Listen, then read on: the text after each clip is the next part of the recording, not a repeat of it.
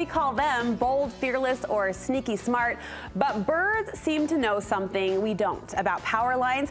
They can confidently sit on top of a wire without a care in the world. It basically goes against everything we've ever been taught, which leads us to this month's great question. How come birds don't get shocked on power lines? Rocky Mountain Power's Spencer Hall has the answer.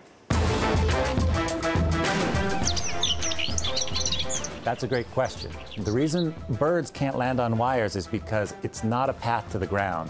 The electricity in the wires is always looking for the easiest path to the ground. And when they're in the wire, the easiest path is along the wire. The bird can land and the electricity isn't going to go through, but if the bird were to touch a branch or to somehow with the wings touch the other wire next to it, that will create an arc and the bird will probably get cooked. It's also important that just because a bird is up on a wire doesn't mean that you can touch it from below, because you'd be creating a path to the ground.